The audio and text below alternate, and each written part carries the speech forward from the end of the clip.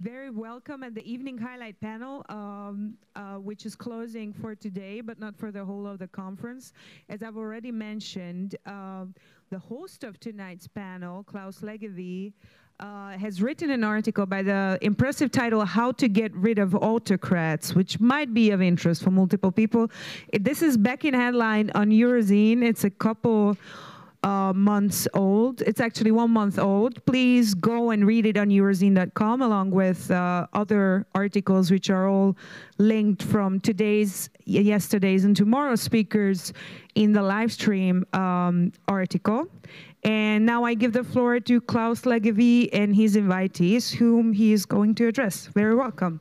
Thank you very much for the ad and for having me here, having us here. I think I don't know if you know Venice, the Ponte Sospiri, and there is this indicated lasciate andare ogni speranza, let all hope go. Well, this was my feeling after the last panel. But there is still hope. There is still hope, and I think we have to represent hope in this conference now, because something can be done against autocrats. Let me introduce myself. I'm Claus Leggewie, a political scientist, and I will introduce our great speakers here. Let me read first a quote. Protest is when I say that and that doesn't suit me. Resistance is when I make sure that what does not suit me no longer happens. Protest is when I say I'm not part of it anymore. Resistance is when I make sure that everyone else does not join. It's a quote, and it's a dangerous one, it's a toxic one, by Ulrike Meinhof in 1966, when she was still a hero of the rebellion. Her conclusion was imported from a panel or a teach-in, as we said at the time, was the Black Panthers in Berlin. Protest is when I say that and that doesn't suit me. Resistance is when I make sure that what doesn't suit me no longer happens.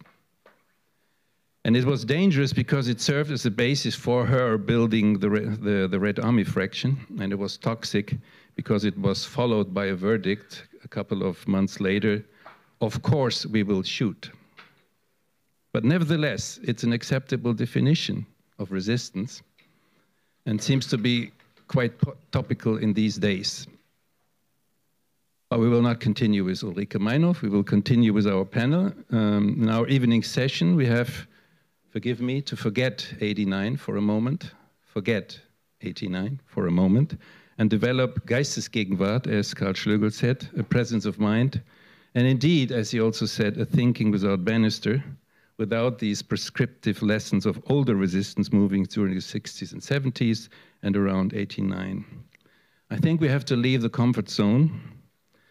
I remind you that 2 days ago, the city council of Dresden has proclaimed an anti-Nazi emergency. An anti-Nazi emergency in Dresden, one of the places of the revolution in '89.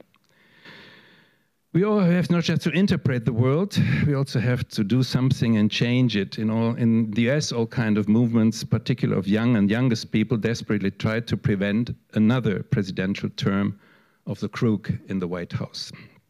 In my view, three main questions arise: the relation between protest movements and parliamentary forces, two, the relationship to representative democracy and coalition building in general, and the European impact and outreach of all this, because we are a European network here.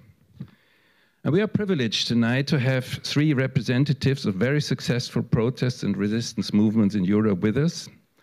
Helena Marschall from Fridays for Future in Germany, Radu Vancu from Sibiu, Romania, and Dóra Papp from Hungary, Budapest, who will present themselves in short statements telling us about their activities in their respective countries and cities now.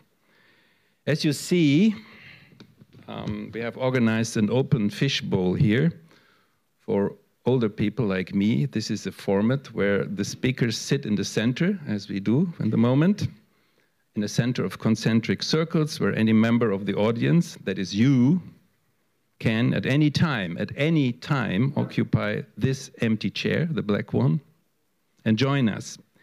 You can also step in when there is no free chair, meaning that one of us will be giving up the center position. And ideally, but this never happened before, we four will all at a certain moment merge into the public, the audience, and we have a lively discussion, still moderated by me, I guess. But that's all. So, Dóra, to start with you.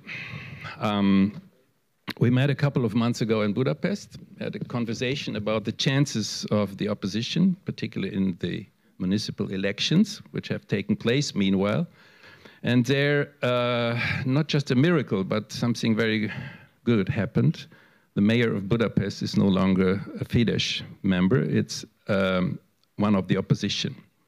And you were in your movement, which you would explain a bit to us, Ahang, you were fighting for this, that this could happen. And this not just happened in Budapest, it also happened in other places in Hungary.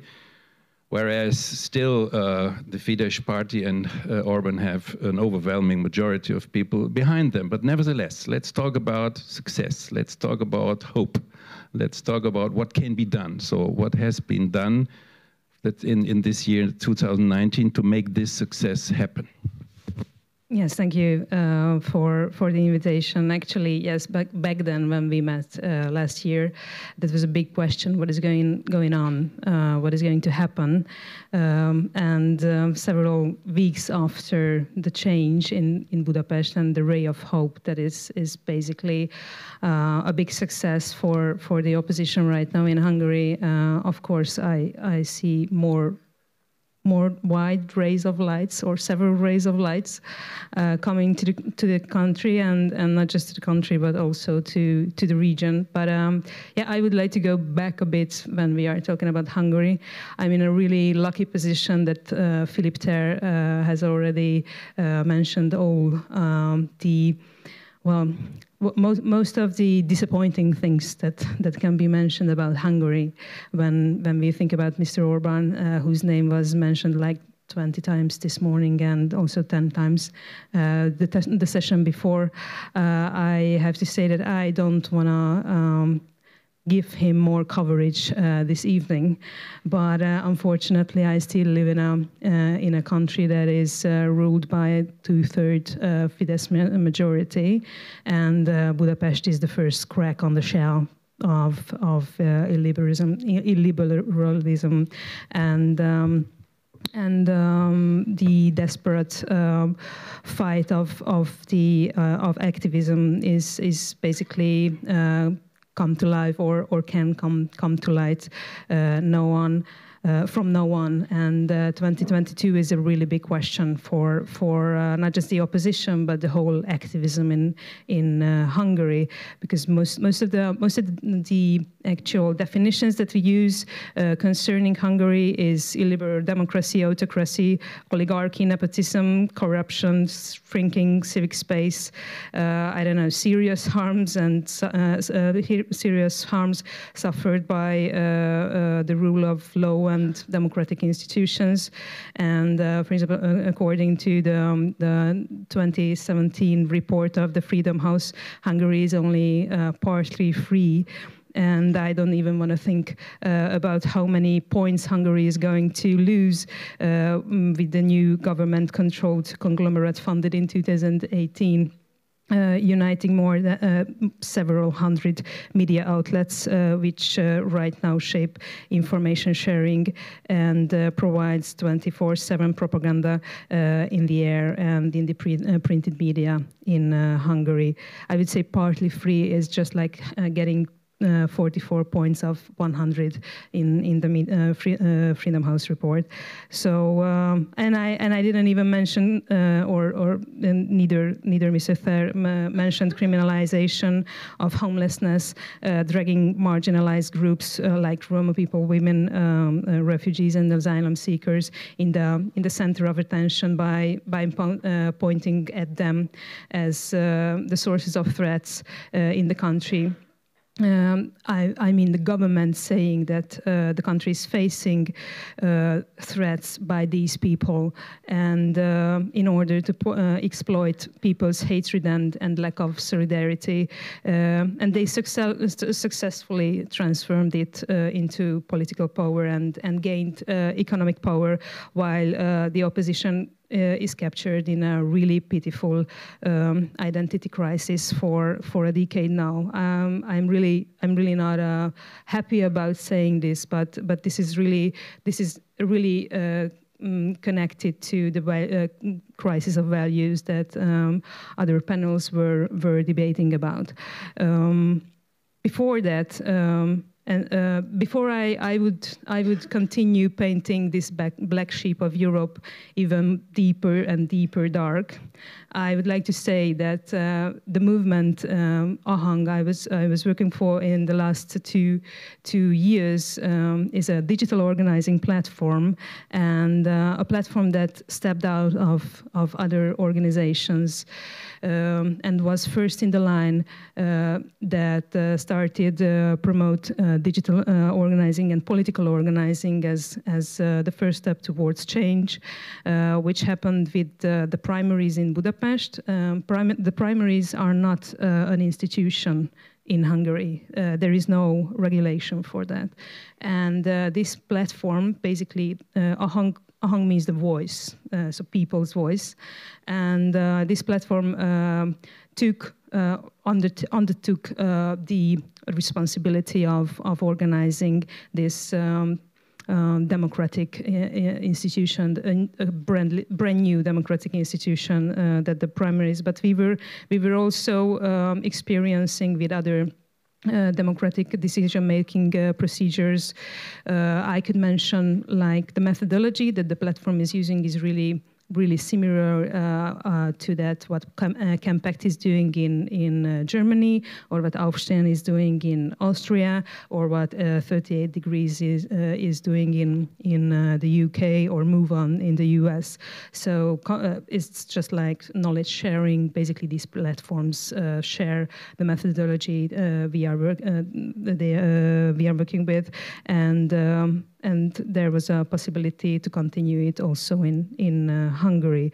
But I also have to mention that beyond these definitions, beyond the ray of hope, we have to see that it's just not enough to make a crack on the shell of illiberalism, but we have to change how we think about society.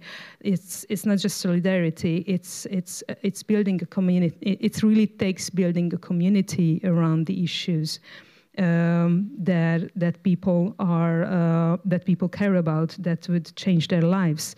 So it's just not just when they are affected by certain problems, but how they can show solidarity with each other.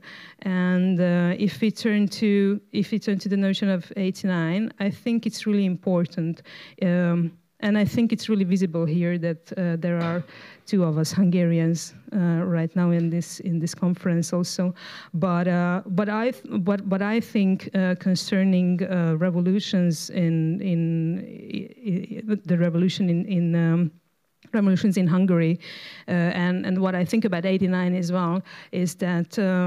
And what is the lesson of 89 basically is that we should stop lying about the so-called Venda in Hungary, because there might have been an economic change in the country, but thinking about the society culturally, how a community is basically should be built up, and how we should think about ourselves as a community, what is our identity as a nation. These did not change. So basically, these are really big problems when we talk about changing or the actual role of the opposition, because there is only right-wing populism in Hungary, which gave a fixed and really successful narrative for building up a nation. and that's where basically Orban's success is, and that's what the center of Orban's success is as well. That he is not just a strong leader, but a leader who really took care of giving really simple message that people can identify with. So I think this is really something that we have to consider, and also dissent and also the opposition has to consider that what can they offer beyond fight, and what can they offer beyond demolishing a dictatorship. Yeah, thank you very much. Radu Vancu is a writer and a professor from Sibiu in Romania, and he can tell us some more about examples of protest and resistance in Romania. The movement he's active in, is a co-founded, I guess, is We See You. We See You. What does it stand for? We See You means that the politicians cannot hide behind walls, behind curtains, and do their tricky corruption business as usual, because we see them, they cannot hide from us. Sibiu, the city where I come from, has this peculiar architectural characteristic. The roofs have this kind of air holes in the shape of elongated eyes, and it's a trademark of the city. So we use the image of the eye in our logo to say, we see you, you cannot hide from us, we know what you are up to. And we started this protest in December 2017, in 11 December, because the whole year has been a year of protests in Romania. In January 2017, the leading party, the governing party, which is a so-called Social Democrat Party, which, by the way, is a three words lie or a triple lie. It's not social because it's populist. It's not democrat. It's kleptocratic, and it's not a party. It's a gathering of mobsters. But nevertheless, okay, let's call it social. But it was part of the Socialist International. It was a part of the Socialist, yes, and it has been kicked out exactly because of corruption, which is a good thing that the social branch of the European Parliament has done. So the governing party was led by a guy, Liviu Dragnea, who has been already condemned for election fraud, luckily for him with a suspended sentence. And he had a second trial ongoing for corruption, for abuse of power, abuse in service. And fake jobs, actually. He hired at an institution which was supposed to work for institutionalized children. He hired 2 persons who were working for his party, but were paid from public money without working 1 day, 1 second in that institution. So it was obvious that he was going to be convicted. He put some of his guys to calculate the money stolen from that institution. It was not an enormous sum. It was not millions of dollars. It was 200,000 euros, which is quite big nevertheless. And he intended to pass a law by emergency decree, which to stipulate that anybody stealing less than 200,000 euros from public money is pardoned. I mean, the infraction, this crime was taken out of the penal code. And there was a journalist who found out about his intention because he did not speak publicly about it because there were elections in December 2016, and they never said one word about modifying the laws of justice. And on the contrary, they promised hospitals. They promised 8 hospitals. They were elected in 2016 with this promise. Now it's 2019. No, not one of them has been built yet. They promised highways, not 1 meter of highways were built. On the contrary, they stopped all the constructions of highways and so on. But there was no word about justice. In January 2017, this journalist finds out about the intention, makes them public. The president, Klaus Iohannis, who is a liberal, goes to the government meeting and warns them, do not pass such a law, because this is obviously anti-European, anti-democratic. It's ridiculous and absurd and outrageous. So do not pass this law. They deny, and in nighttime, they passed the law. in night time like thieves. That was what the street was going to shout because we were all out in the streets immediately. Tens of thousands, hundreds of thousands of Romanians. At the peak, this was in February 1st, 2017. In February 5, we were 600,000 people in the streets in Romania shouting against them and asking for the government to resign and for this guy to withdraw. They did not resign. We discovered, I mean, there was some judges involved in our rebellion, even though the job description of a judge forbids him to go into the streets. But it was too serious, and some of them risked their jobs and came into the streets with us.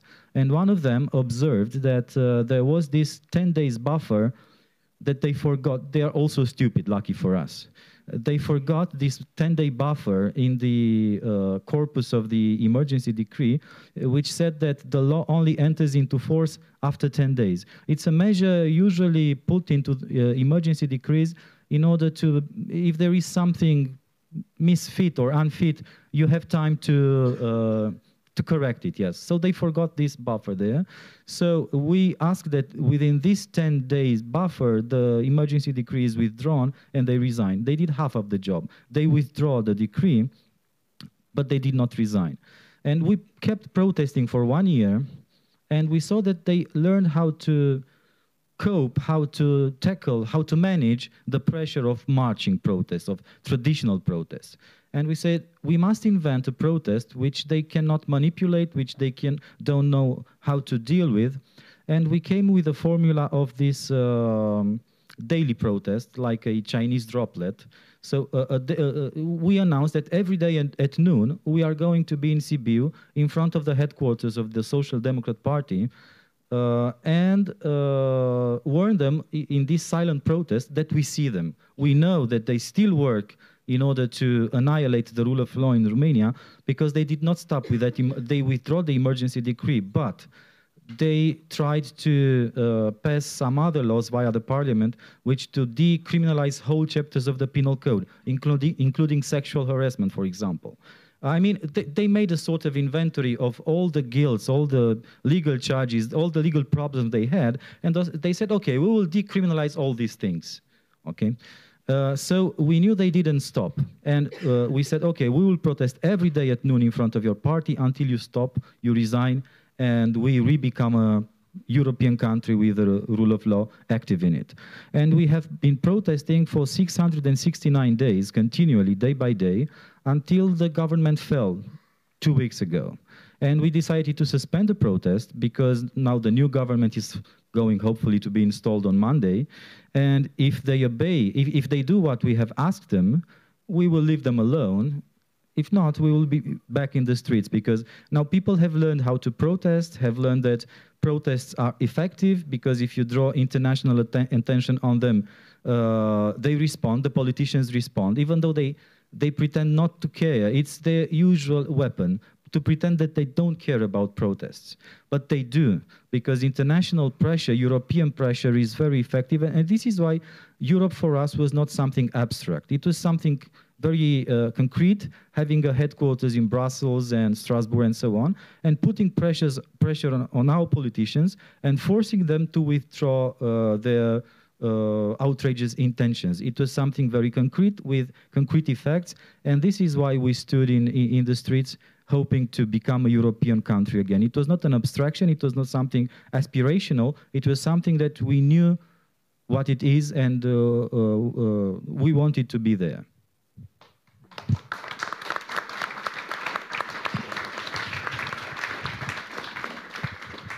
Helena Marschall also knows how to organize a huge protest movement in Germany for a long time. She's from Fridays for Future in Germany, and this is not just a German movement, it's elsewhere. What was your recipe for success, and what does Fridays for Future stand for? Well, generally, the goal is that effective policy is passed all over the world to combat the climate crisis, because we are in a place right now that we really do not have time to lose, and I feel like everyone in the movement kind of always has like this ticking clock in their head, because we have clear planetary boundaries and tipping points, and if we pass them, which will be at around 1.5 degrees Celsius above pre-industrial levels, then we can't really do anything about it anymore, because then it will be like a ball that has crossed the tip of the mountain and is just rolling downwards, and no matter how many emissions we reduce after that, it will just continue rolling downwards. And I feel like this sense of urgency has just been amplified, and obviously Greta Thunberg started striking in August of 2018, and this through press and through her speech at the COP in I think in Poland last year. She just inspired so many people, including me. And I saw this speech, I saw that she was striking in Sweden, and I kind of said, we need to do this in Frankfurt as well. And so in December of 2018, so almost a year ago now, we started the first strikes in Frankfurt, and we were 30 people the first week. And we were striking in, I think, under 20 cities in Germany, so really not that big. But somehow we just kept doing it, and we said, okay, let's just do this again next week. We'll see each other next Friday. And I think, meanwhile, on today's Saturday, yesterday was the 46th Friday of strikes. We've coordinated internationally, so this movement on the 20th of September was in over 120 countries worldwide. And I mean, we've somehow managed to mobilize so many people with our simple message of, we just want a future, which is honestly not a lot to ask, and should not be something we have to ask for. But because of the circumstances, we've been forced into this situation, and we've been forced to act. And we mobilized 1.4 million people into the streets of Germany on the 20th of September. And it was no longer just students skipping school, but we campaigned to get as many adults and as many people as possible from all walks of life and from all pieces of society to come and strike with us and protest with us and tell the government that they are standing behind us and that they support our demands. And sadly, on that day in Germany, the Klimapäckchen was announced, and that was kind of just a slap in the face of these 1.4 million people protesting, because it was, I mean, it has nothing to do with science. It has nothing to do with the 1.5 degrees agreement that we signed in Paris. And I guess that's just a sign that we need to keep going and we need to keep protesting. And that's why already the next international date is set for the 29th of November to try and put some pressure on the COP25, which is now in Spain, as it was just moved shortly. And yes, I mean, it just keeps getting more urgent every single week. And yeah. Do you also think about civile Ungehorsam, civil resistance, in terms of like Extinction Rebellion is proposing for a while? I mean, is this also an option for you? I mean, skipping school is already civil disobedience. It's a clear break of the rules, which in the first 3 months was very annoying, because a lot of people wanted to talk to us about skipping school and not about the climate crisis, which is what we actually want to talk about. And obviously after 10 months of doing that, you won't get the same reaction anymore. It's now it's very sadly, it's normal now that students are skipping school on Fridays. And I think there will obviously be new options that we look at. How can we continue to stay in the public eye? How can we continue to put pressure on our politicians? And obviously civil disobedience is one method to do that. Another method which is probably what we're going to be doing a lot on the 29th of November, is to be as aesthetic as possible. So do very artful forms of protest that just create images that you kind of stop and think and stare at. And yeah, so I think that obviously that's going to happen. Yeah, thank you very much. I think this also need a hand, or?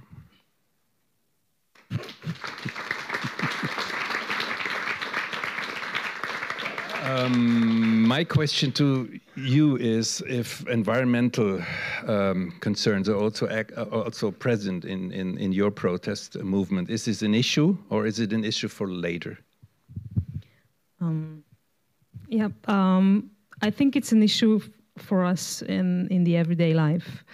But in Hungary, most of the environmental campaigning is basically occupied by other organizations like Greenpeace and Friends of the Earth, and this is basically something that really reached the level of going to the front door of people. So it's not anymore which organization is taking their fair share of the market, but rather that people by their kitchen table, parents talking to their children whether they should skip school or not. And even in Hungary, it's also what Ahang, the voice platform, was connected to, was a student strike that was actually the students were motivated by Fridays for Future, and they were taking steps toward changing of the education system. There was a new law, and then when they saw what is happening with Fridays for Future, they said that we do not only have to act for the environment, but for changing our school. So we see that there are changes we don't want, and we will go back. But I just wanted to also refer back to this notion of we were together for several months, and then the climax of campaigning is always, it's changing. I usually call it the post-concert depression, when we don't know how to go on, because it was so exciting for several hours or several days or several months. But I think this is somehow when you are forming a movement, actually. So when you find in your everyday life the place for that issue, and this is what digital organizing can help with, because you can be present in your members' life, in your followers' life. This is something that they have to. This is something that is called active participation, when you actually can show people how they change their own life for the sake of the issue.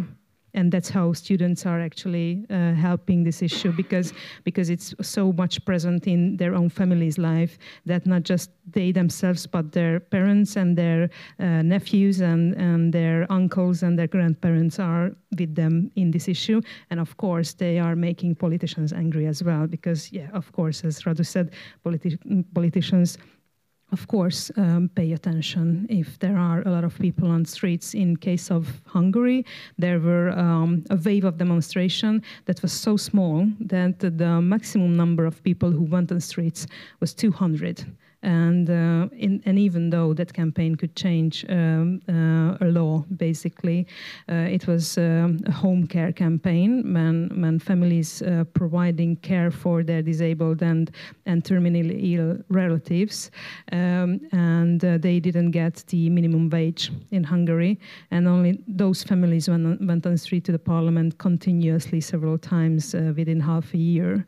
And there was so much tension around the topic that after half a year, the parliament had to issue a new regulation for the families. So I think it's not just the amount of people, but of course, whether that's also a question how essential the topic is that you are with, and environmental topic is that essential that you have to take care about it. Is Romania? As a matter of fact, environmental activists are part of this protest, because the success of the protests in the last 2 or 3 years also lies in the fact that there are several layers of protests that overlapped. In 2012 to 2013, the first major protest in Romania was exactly due to environmental causes. There is this, one of the most important gold reserves in Romania is in a mountain called Roșia Montană, and there is a gold corporation which wanted to exploit it with cyanides and, to destroy actually the environment there. It was a huge protest.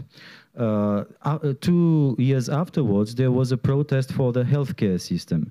There was a fire in a club in Bucharest. 65 people died because the club was it was not allowed to function, but corruption made it possible for it to function.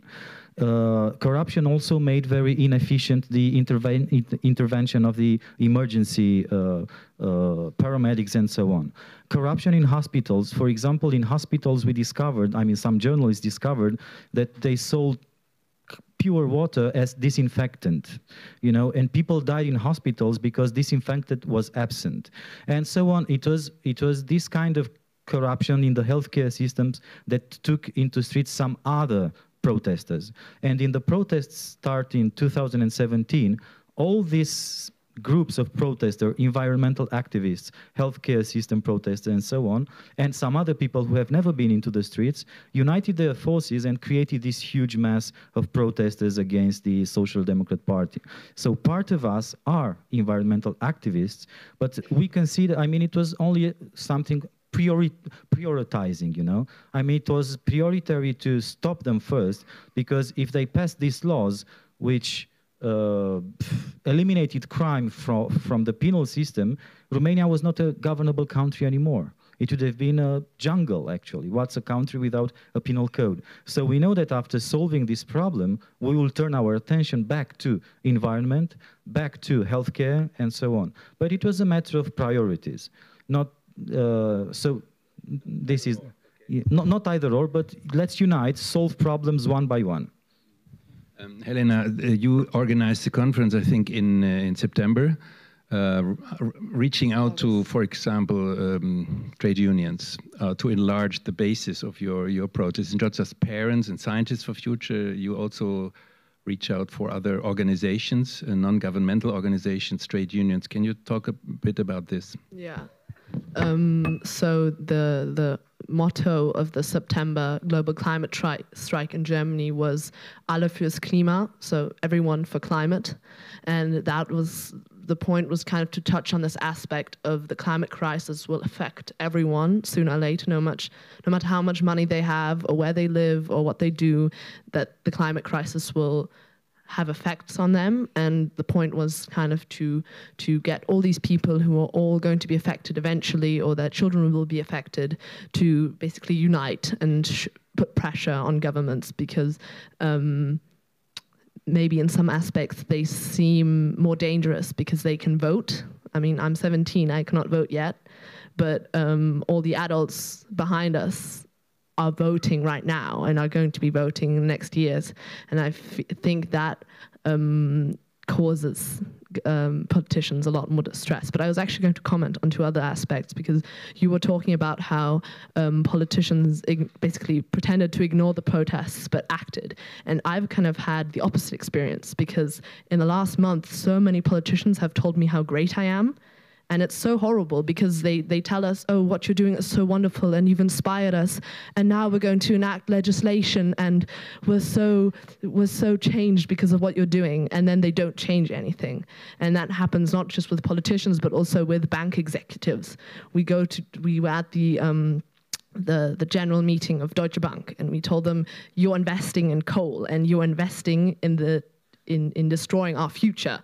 And then the answer of the CEO was, yes, I just wanted to tell you how great it is what you're doing and how you're inspiring a change in our society. And it's kind of it's a huge problem, because what do you say to that if you keep getting poured over with compliments and everyone telling you how wonderful you are without changing anything? And that's kind of a barrier we've come to again and again. And there's the same thing when the Bundesregierung presented their climate plan, that they were saying how Fridays for Future had affected them so much and how they were going to actually follow through with the Paris Climate Agreement, and that just is not what factually happened.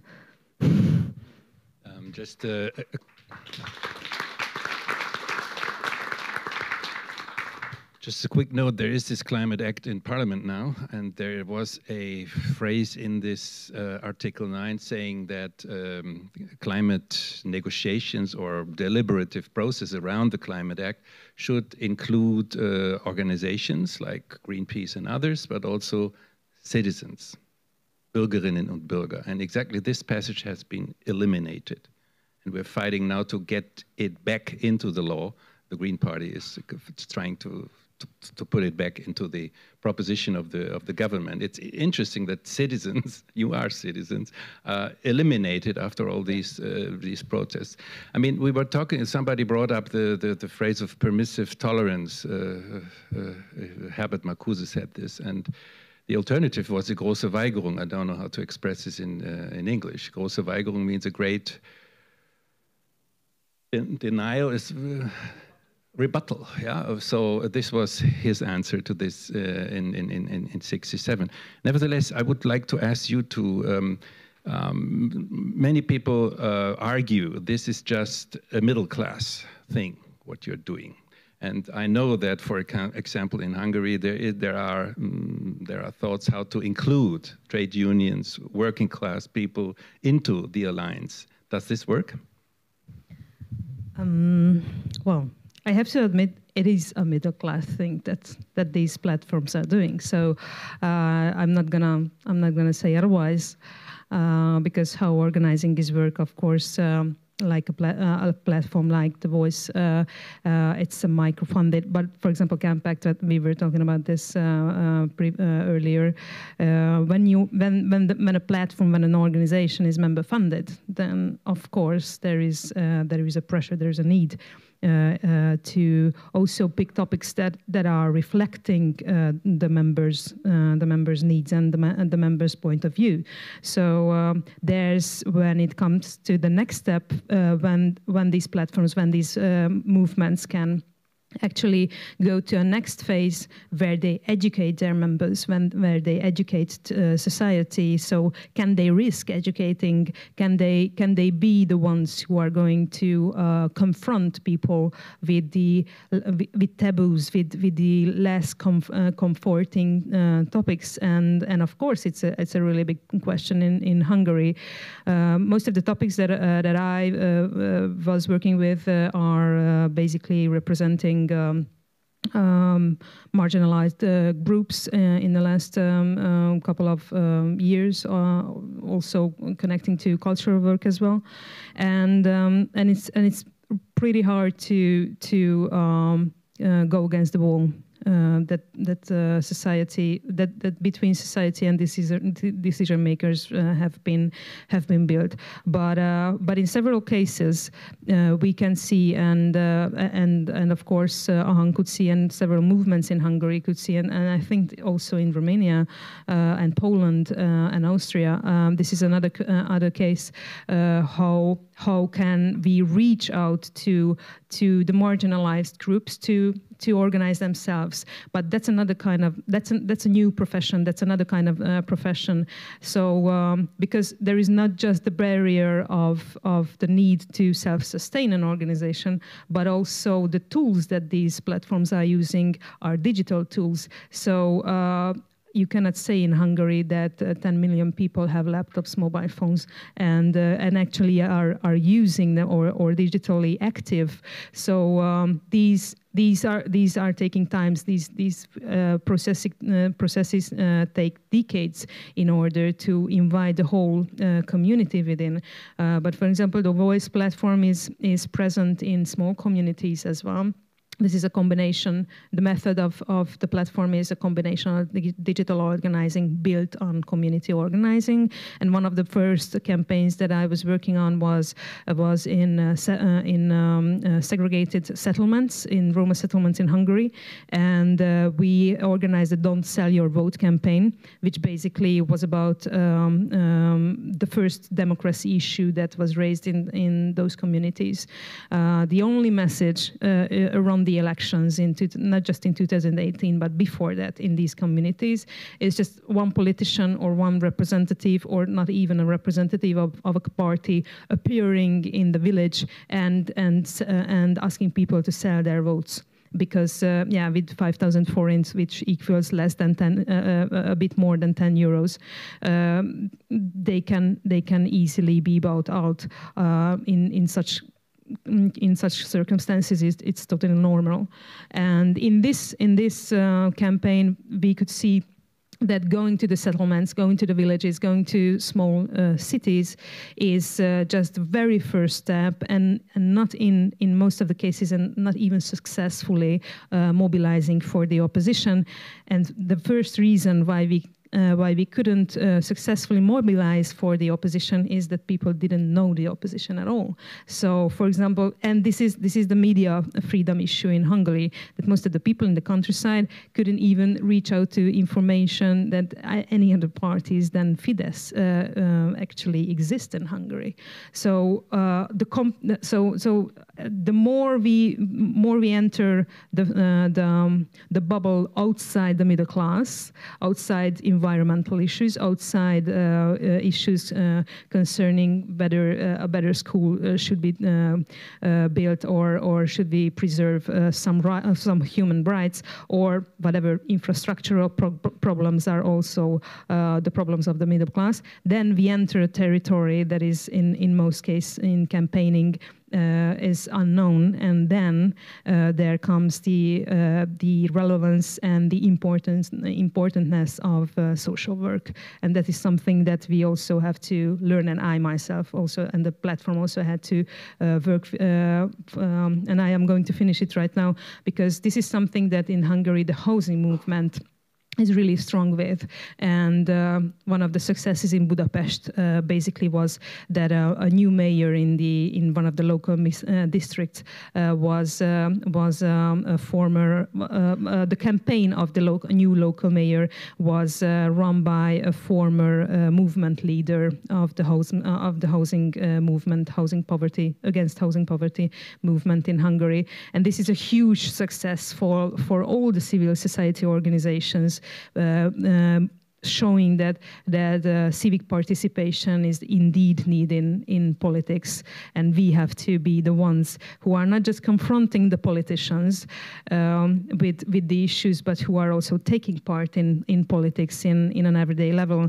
And this glass box feeling that you have with the banks is just basically a tactic that you can tackle if you can activate more and motivate and mobilize more and more people who will confront them. That we are not going to step into that glass box, which is basically surrounded by your empathy and this kind of more and more positive messages. Thank you. By the way, the chair is still empty, so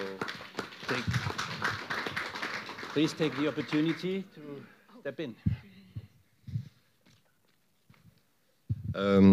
Yeah, I feel engaged in this discussion because I'm here as a magazine maker, but as a civilian, I happened to start an anti-austerity movement in Belgium 5 years ago.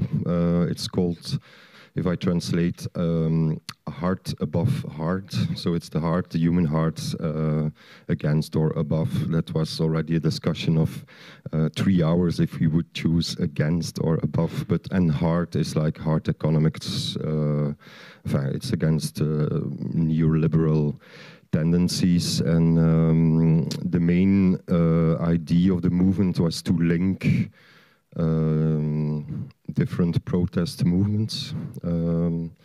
So it's like trying to link, because we are all on our own island, let's say. It's the cultural sector on its own island. It's the healthcare at its own island. And what we have been trying is to link all that. The last 5 years we had mass demonstrations. We had like more creative forms of action. And because your first question was like, what is the link between protest movements and political parties? That's a big question. In my experience, the link between protest movements and the institutions is even a more crucial question, I think. Because the political parties are, I don't know if yeah, many people don't trust political parties anymore in a way, and these institutions, I think they have the key to make it into a next step, what like the people on the streets are doing, and that really depends on these institutions. It's like if the protest will work, it's not depending on the activists. Of course it is, but it's like depending of the whole circle around also. And sometimes you have good days and sometimes you have bad days when it comes to institutions who for them it's a difficult question, of course. Like they are often depending on state subsidies. They want to have a kind of neutrality, but they also see that the quality of what they are doing in hospital or in youth work or in anti-poverty is like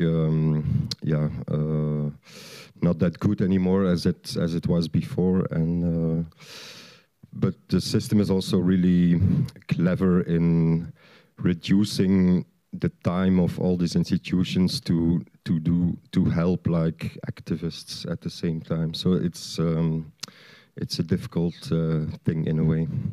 But we had good links with trade unions, which are quite strong still in Belgium.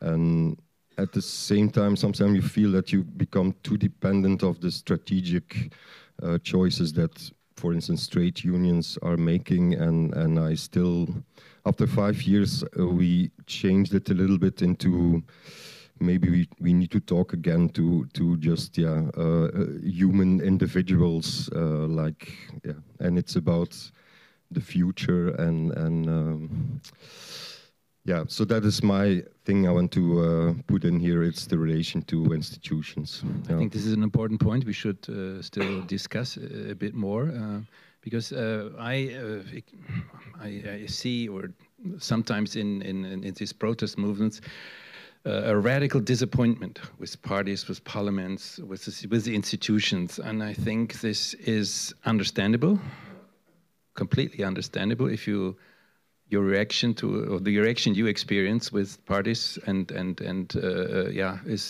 goes in this direction. But nevertheless, what we need is legislation. What we need is regulation. What we need is a tough institutional intervention, because we don't have time, because we need really strong measures and not just transforming ourselves into sustainable individuals. It's about the society in general, and so it's very important. And I think we have to engage all kind of compromises to find a basis for common work with the institutions. I don't think that the anti-institutionalism of these movements will lead us very far.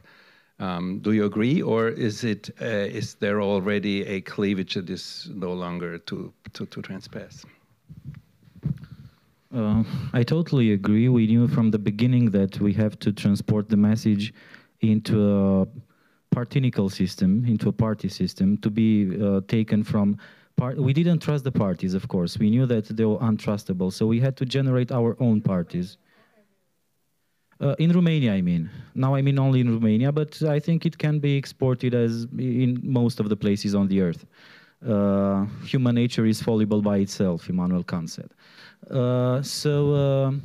We knew we had to generate our own parties, and one of the big successes of the protests was that in Romania 2 new parties were generated from the streets: the Union Save Romania and Plus, and their alliance now is the second force in Romanian politics, and they will probably, after the elections in 2020, they will be the first force.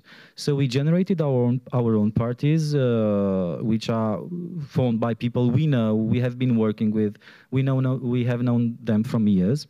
They have put pressure in the parliament on the Social Democrat Party not to pass those laws that would have destroyed justice, and thus the street and the new parties together managed to keep the justice system functional until Liviu Dragnea, the head of the Social Democrat Party, has been condemned. He's in jail since May, because we kept justice functional by generating our own parties with our own message and with our own program there.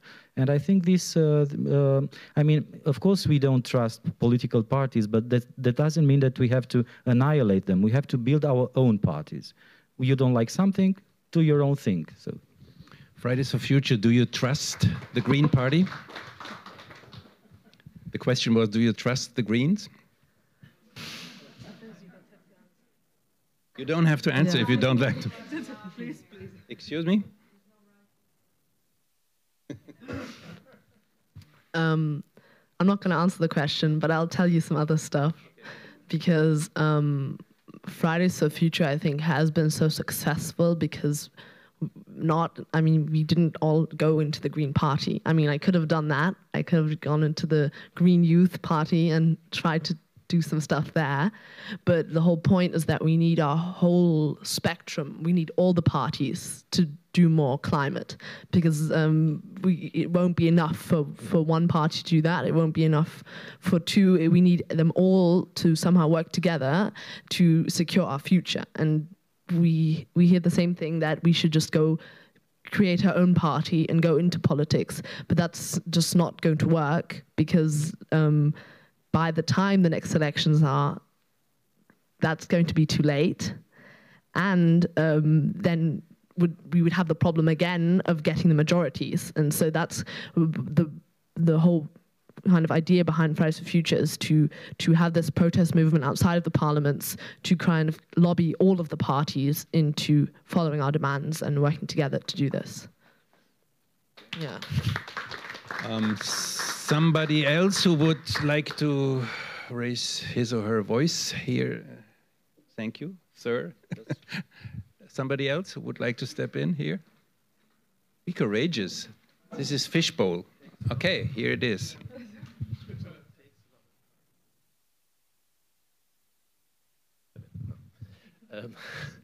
So my question to the Fridays for Future is your strategy of saying we just demand from the existing politicians that they make these changes. Doesn't that require a certain minimum trust into them? Because if you know that that the politician is absolutely not interested in listening to you and will put you just in jail and nothing else or something, then maybe the other tactic makes more sense. So doesn't that somehow imply that you have a certain trust in those politicians? And if you didn't have that trust, would you then not be forced to move to other tactics like they are doing in Romania? And a question to you, a very tiny question. Just inform me. I have heard that the coalition of opposition forces also includes Jobbik.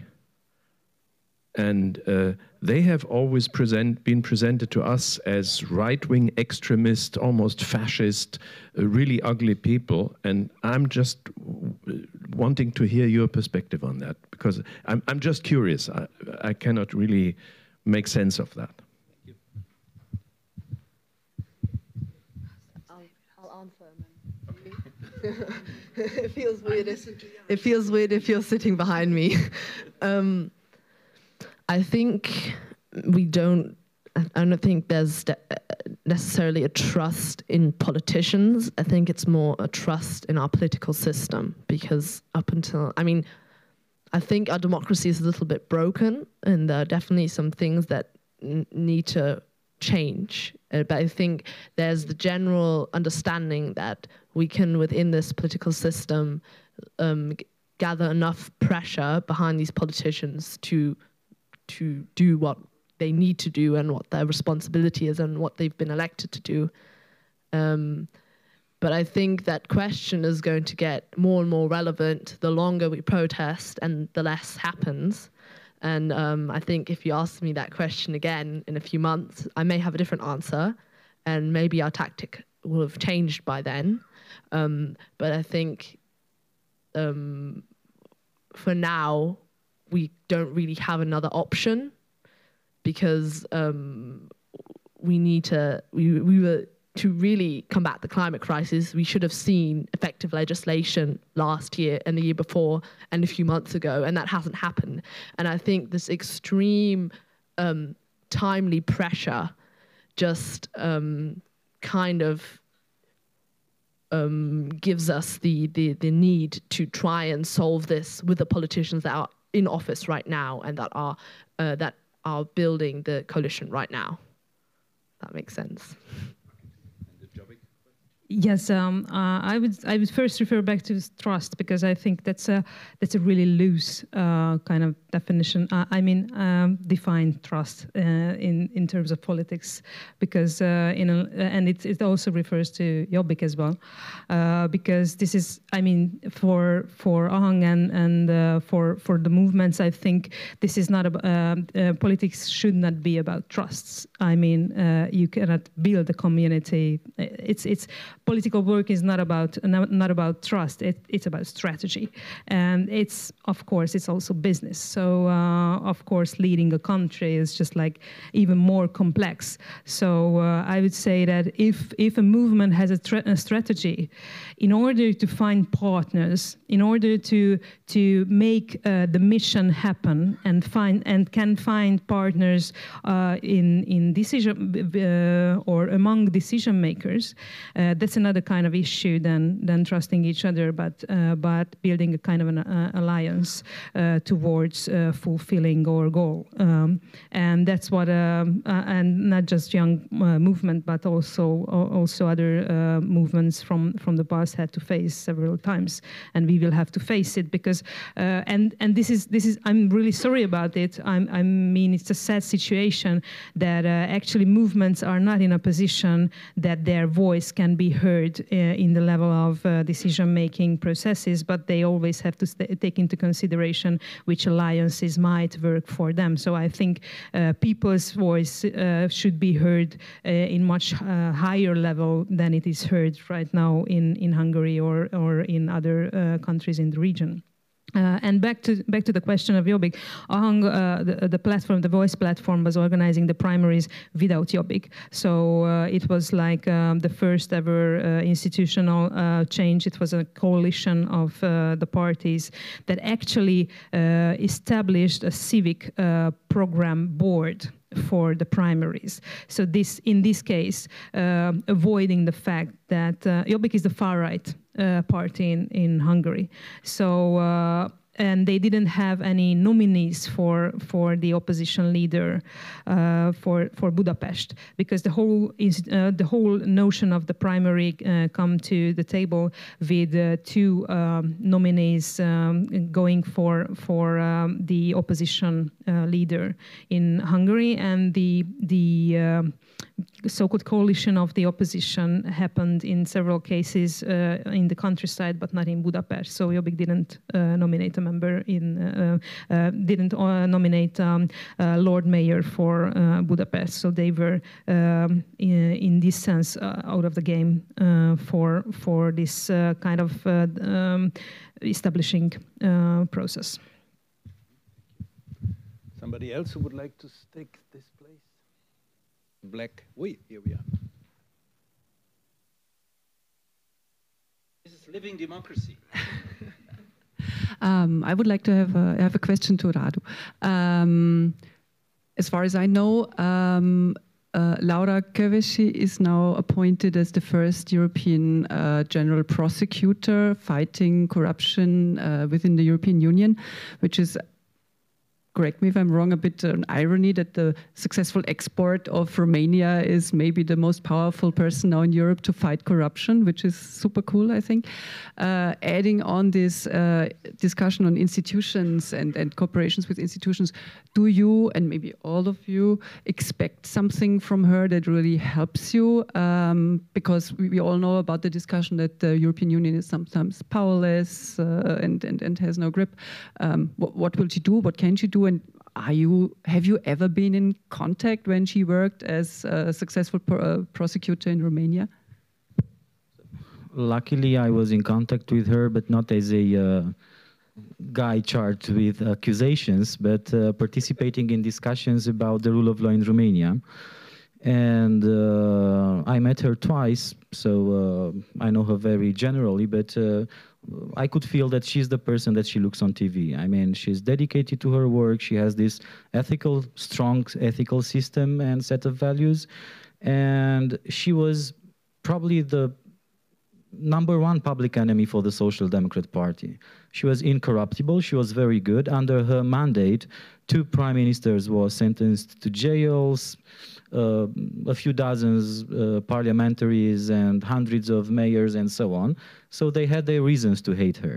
And they made all the efforts possible to corrupt the Constitutional Court and to make the Constitutional Court ask the Romanian president to remove her from office, which the president, after using all his constitutional weapons, was forced to do, even though he appreciated her. So now it's an irony, as you said, it's a strong irony that Europe uses her for this position, which is really strong. And I know what she can do, because you asked about the concrete effects. I mean, it's very important that somebody knowing what white collars do, especially in Eastern Europe, for embezzling funds, and probably the tactics and the strategies for doing it are universal, knows exactly what to do in order to stop this. And it's about constructing hope, actually, because it's not only about a prosecutor, it's about constructing a legal system that punishes the evil guys, to put it plainly. So it's the hope that there will be a Europe of justice. And hope is crucial. I mean, we all talked about hope here. Constructing hope it's our business. It's what protesters should do. It's what activists should do. It's what every one of us should do. Because Leszek Kolakowski has this famous book, The Hope of the Hopelessness. When you're hopeless, but you still feel that there is some kind of small hope there, you go for it, and you do every concrete actions that you can in order to achieve it. When we were in the streets in the 31st of January 2017, before discovering that there is that 10-day buffer when we could act in order to keep Romania a rule of law, it was bitter hopelessness, and still we were acting, even though we thought that everything is lost. But then when we found out that there is a small hope that we can make things work, we started doing it, and we managed to do it. Now Dragnea is in jail. Now his party has lost, they had 47%, they are now at 22%. So they lost everything. Laura Kövesi has been kicked out, but now she's ruling anti-corruption in Europe. So you see, it's like a fairy tale, I'm sorry to say that. But yeah, at least for Romania it happened thus. We believed, we fought a few hundreds of days continually. I mean, 3 years being in the streets continually. We have lives, we are not hired to do that, you know. We have lives, we have jobs, we fought, and eventually it's exactly like what all Miss Universes say. If you believe hard enough in something, it will become true, you know.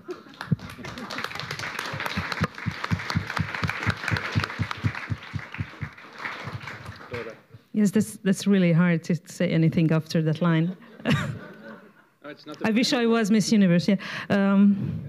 So basically, I just wanted to refer back to hope because I think it's really important, because in most cases we are talking about sides, like the populists, the right-wing extremists, and they are the bad guys, and the left and the liberals, and well, where are the conservatives? Where is the center? And whatsoever.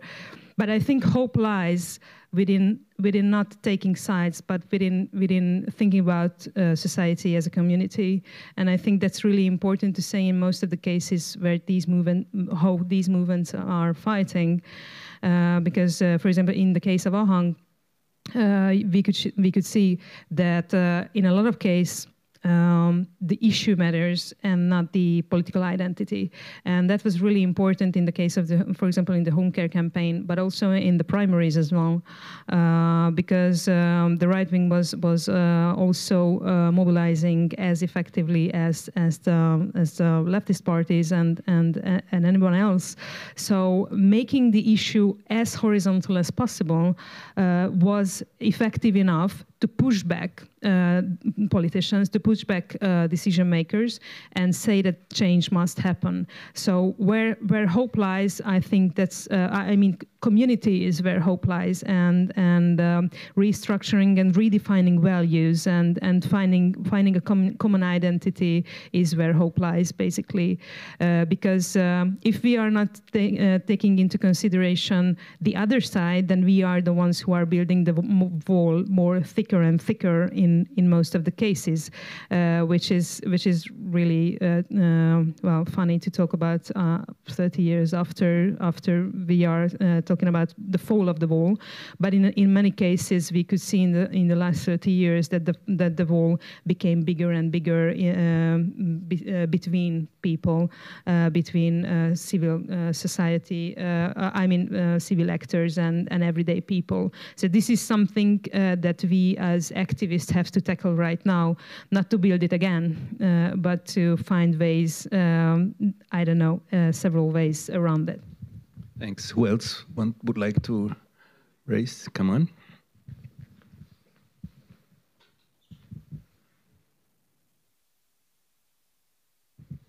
Hello, everyone. I'm Ian. I'm from Ireland, and I'm active in the DiEM25 movement, if that might say something about Democracy in Europe 2025. So we're interested in building the demos of Europe, and we're here Europeans talking to each other about our experiences in activism. And Europeans, what do you think Europeans can do to support your movements and support each other's movements, really, across borders? Like things like just helping to wage information wars online, or something else.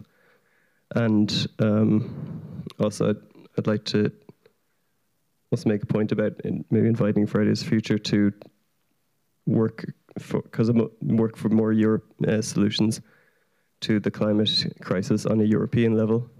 And yeah, so I'm curious to hear what you think about all those things. Yeah, I think that's really important, especially because we have an institution as the European Union, and we can obviously also fight for solutions on that higher level, which we're actually trying to do a little bit right now.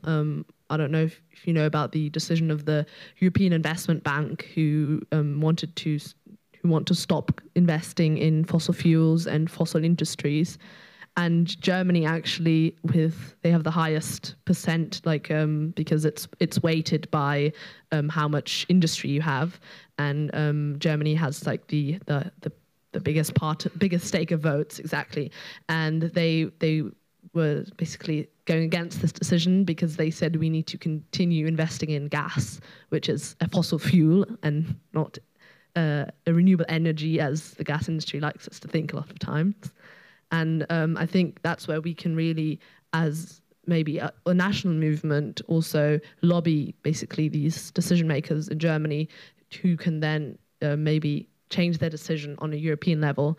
Yeah, I think you put the question of support, and I think the biggest way we can just support each other is to talk like we're doing now. I think that's really important, that because all these different aspects are all combined somehow. I mean, movements for social equality are intertwined in so many places with the movements for climate justice and for against corruption. I mean, it's all basically connected in so many places. And I think, so that's what most important thing we can do is talk to one another. And the second most important thing I think everyone can do is to vote and to be politically active and to take part in democracy, even if maybe it's not perfect. And I think we did that really successfully before the European elections, where we did basically strikes all over Europe the day before the European elections, which climate was in the end the biggest and most important issue in the European elections. So that was quite successful in that way. I have a question to you, because you're coming from Ireland, and I think Ireland has something to export to the European Union, so to the Europeans. This is a citizen assembly. I think this is a brilliant model for deliberative and consultative democracy, changing even laws as it was shown in Ireland. Maybe you can talk a little bit about this, and I just want to mention that In this regard, French president has established 150 climate conventions all over the country to discuss climate change and climate protection measures, the law, the acts in France. And this is a kind of, these councils are established by a random vote. So it's everybody who participates. It's a very representative convention. And I think this is interesting that we always hear that climate change and the problem will diminish democracy or will fight democracy. No, the opposite is true. Climate action and democratization can go together. And this is what can be shown with institutions. Like, would you like to explain a bit about Citizens' Assembly in Ireland? Yes, I think it was quite a good idea. The most well-known consequence of the citizens' assemblies in Ireland was the referendum to change the constitution to permit abortion, which was passed surprisingly last year by a 2/3 majority, and that was the result of this citizens' assembly being given the task by the government to decide what to do about abortion, because it has been banned in Ireland for forever, and or since the 1870s, and then it was put into, back in the days when Ireland was a much more Catholic country, it was put into the constitution. The ban was put into the constitution in 1983 by referendum, but it's been like a political hot potato ever since then, and especially in recent years with the rising feminist movement. So I think the government didn't really want to deal with it itself, so they gave it to this citizens' assembly, and they gave them 4 other issues as well. And yeah, the citizens' assembly recommended that they have a referendum about repealing this, because it had been more than a generation had passed since then. So yeah, it's quite a good idea, and you can read about it in detail. And there's a website, it's citizensassembly.ie. It's in English. Or Irish if you want. So yeah, you could. I don't know all of the details, but that website has all the details. It's not active anymore though. But yeah, I think such citizen assemblies are a very positive step. We need more of them, like in the case of climate, so that people can talk about, like get into more extensive dialogue with each other than just complaining about how trains are more expensive than flights, or like putting lots of other random issues into it, like too many coffee cups or something. Who else would like to step in here, to sit down on the black chair? Yeah, I would like to ask the question, how can we show that all these problems, ecological and social institutional problems, belong together? How can we create a common utopia? Because I'm afraid that these problems or issues are played against each other. I think we saw that in Turing a little bit. And I'm afraid that when the movements are disappointed, and the Klimapaket was a huge disappointment for this movement, that they become radicalized, and that we could see the point where we ask the question, if democracy is not able to save the climate, who will? And we discussed this a little bit. And yes, so to be precise, Roger Hallam, Extinction Rebellion, is asking this question a little bit right now. So we should have an answer to that, and we should have maybe an utopia to that everybody, so also the social weak, I don't know if this is the correct term, but can see that a green future, an ecological future is a good future for everybody. Helena, we were talking about the Green New Deal. I mean, this is maybe the word. Yeah, I think, but answering your question, the best thing we can do is to share our visions and to basically just talk about what is possible and the changes that we can make. And I feel like if we talk about things like free public transport, that's a thing that's going to benefit a lot of people who maybe don't earn as much money and who cannot maybe pay for it.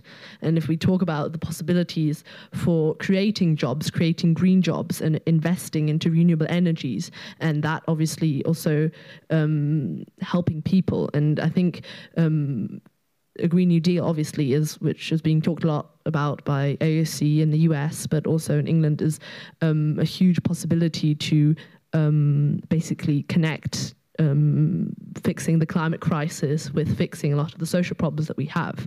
And this always being played out against each other, saying we can't put too high of a carbon tax because that will be bad for the people, is just, I mean, that's not the truth, because we had multiple studies on carbon taxing showing that it's actually a very social way of fighting the climate crisis, and that it can be done in a way that helps basically people. But that's not the way it was implemented, and that's the problem, because the way that the Klimapaket is now is that it is a burden for the lower class people and people who are earning less. And that's exactly what it shouldn't be. And that's exactly what our government is denying. They're saying we had to have this low carbon price because we don't want to be too much of a burden on people. And that's just not the truth. That's not reality, because it is a burden on people the way it has been done right now. And that's just kind of horrible, because it's just an excuse for not acting enough, and it's not really, yeah. I'm just so, it annoys me so much that I don't really even know what to say, because it seems like this should not be something we have to talk about. But it is. Yes. Yeah. Actually, I think what we have to do depends on our representation on Europe. And for me, there was this discussion with the nation states before. Max Weber famously defined a nation as a community of memory and feeling.